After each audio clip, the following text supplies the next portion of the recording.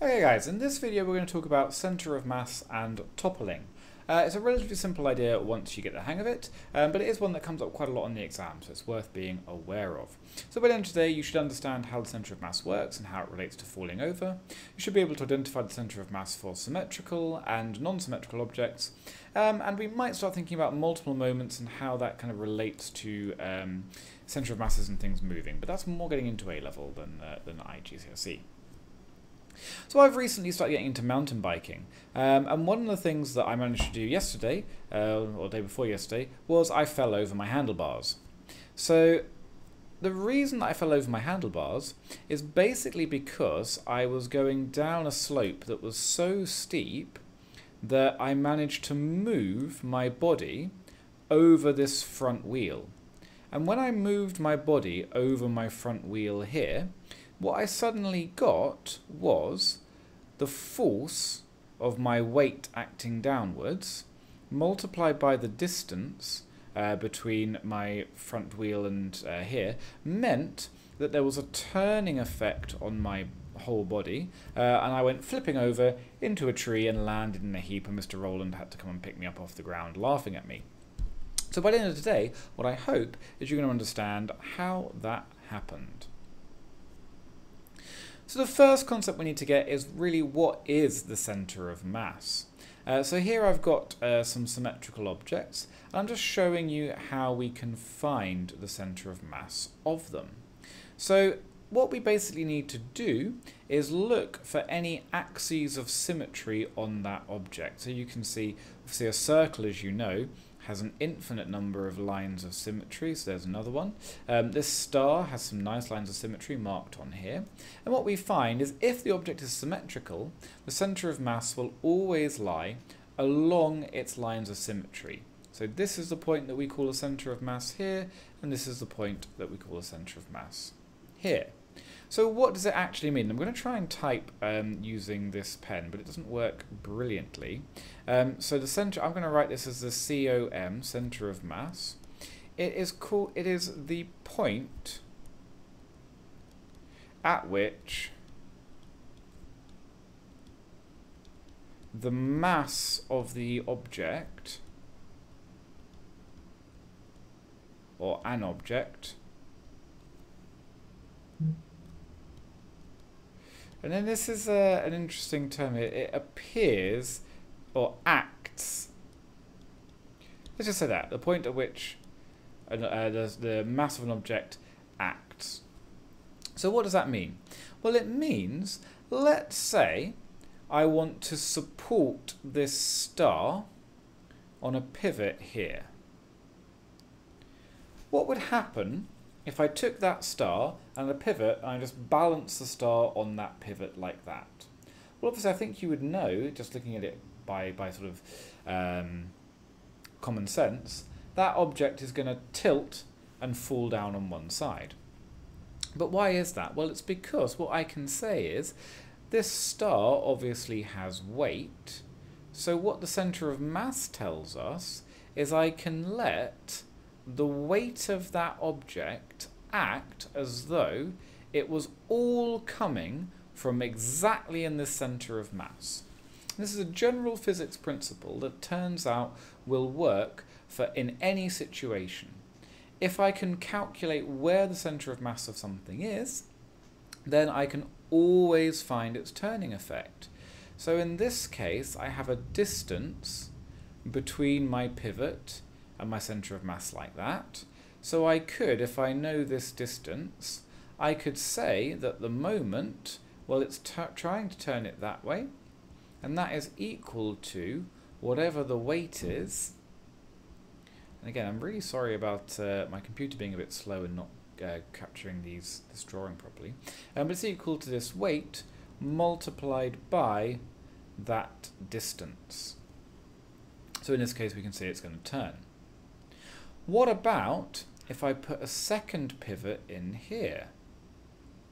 Well, now what I can say is that I'm effectively balancing it on two different points like this.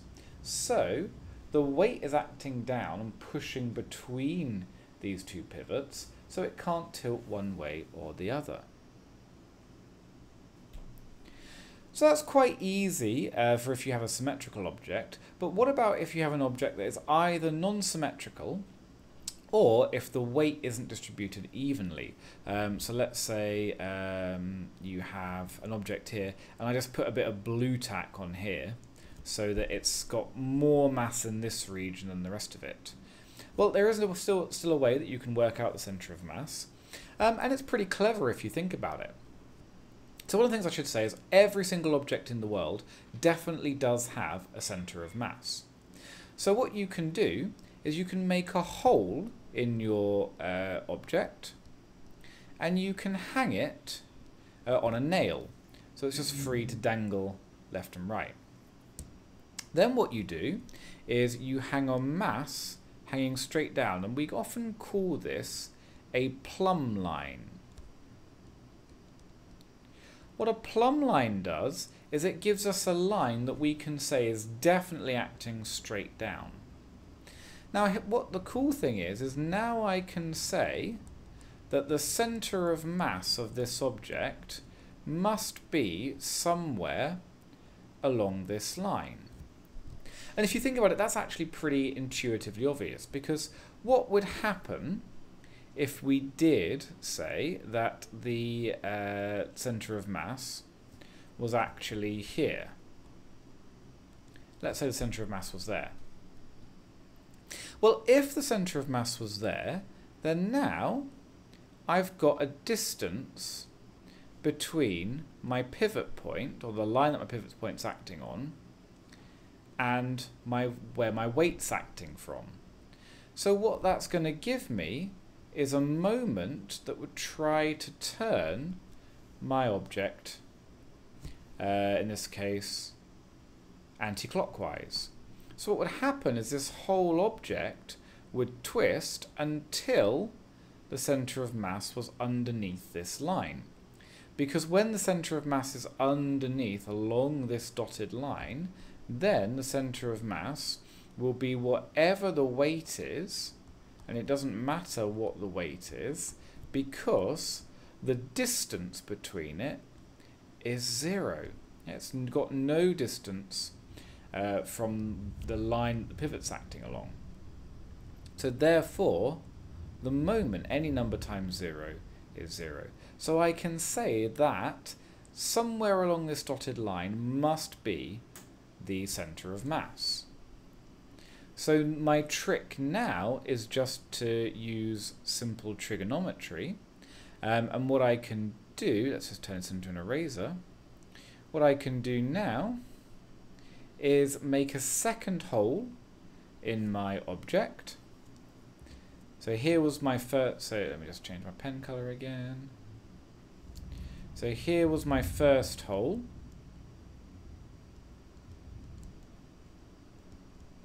Up here is actually where I had a second hole. And I can repeat it again.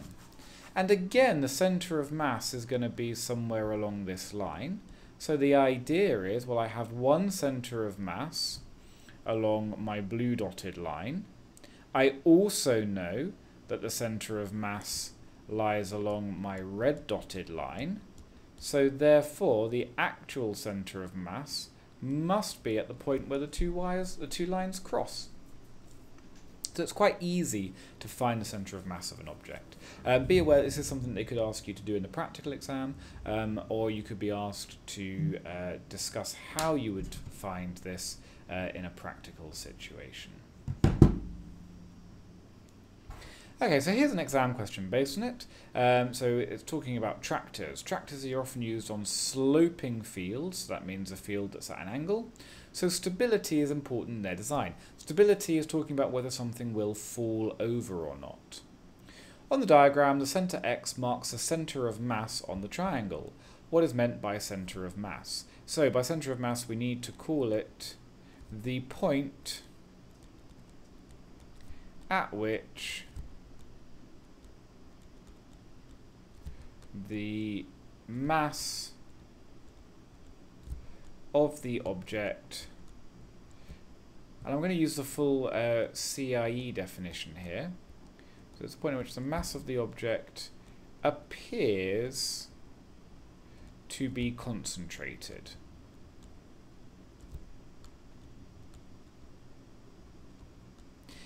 In other words, we can treat it as though all of this rest of the bit of the tractor, we can treat that as having no mass at all, and we can imagine there's one super dense lump of material in the dead centre of the tractor at that centre of mass where it does seem to act.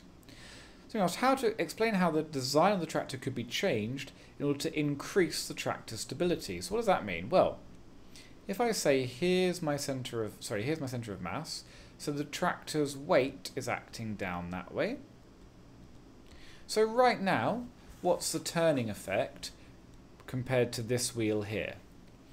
Let me just change again. Let me just change the colour so that it's easy. So I'm going to mark in with blue. The blue is showing us the pivot point. So from that pivot point, what's the turning effect?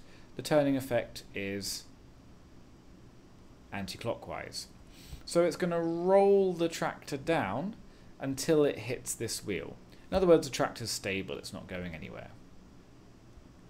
What about, though, if the tractor went onto a steeper bit of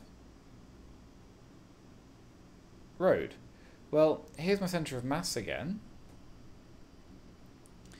Now, again, the mass is going to be acting straight downwards. And you can see it's really, really close to the pivot point now. So this is becoming unstable because the moment compared to that pivot point, it's still trying to turn it that way. But if it gets any steeper, if it starts to look, say, like this, to make it really exaggerated, here's my tractor, there's my centre of mass. Well, now the centre of mass has moved to be outside the wheels. Sorry, again, my graphics tablet is really not liking it today. So there's my pivot point. So now my distance is going that way. So if you think about the turning force, it's trying to turn the tractor over. So the moment is that way. There's now nothing to stop it from turning that way. So the tractor will fall over. So there are two things that you can do to make this more stable. One is have a wider wheelbase.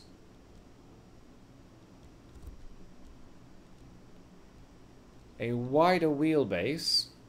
The wheelbase is the distance between the wheels.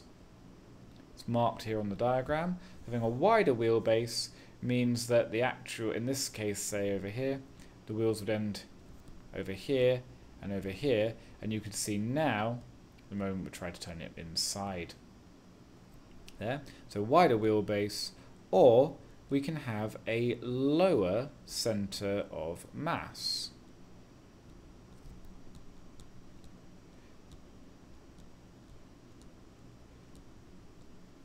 Oh, my computer's really not happy. So we have a lower centre of mass.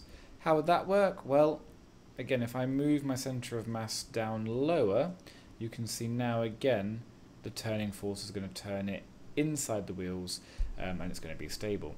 And that's why, if you're mountain biking and you start to get a bit squiffy, one of the things you try to do is get low over your handlebars. The reason is that you're closer to the ground, so your centre of mass is lower. Same thing if you're boxing, say. If you're boxing somebody, you might squat down low, because then if they hit you, you're closer to the ground, so you're less likely to fall over. Lots of things like that. If you're standing on a wobbly bridge, you kind of might go down on all fours so that you are more stable and you're less likely to topple over. Okay, sorry about the quality of the text in those. I hope that it still makes sense to you though. If you do have any questions, please let me know in the lesson.